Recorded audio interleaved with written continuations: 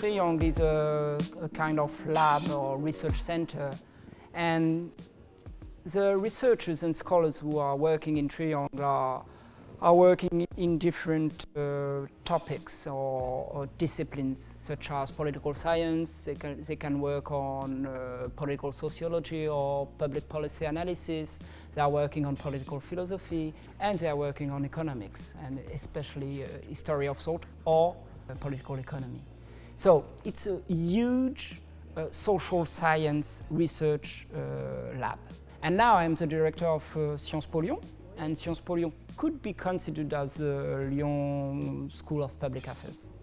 So my students are working in economics, political science, law, and also history.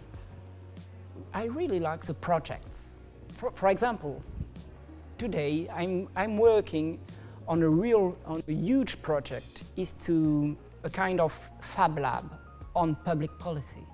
I'd like to open in Lyon a huge public factory on public innovation, for example. With Lyon Métropole and Sciences Po Lyon, we try to train the students by their capacity of making public policy possible. Innovation in the public sector. It's like, for example, a new way to move in the city, and also a new public policy, for example. I don't know, the public policy of the future.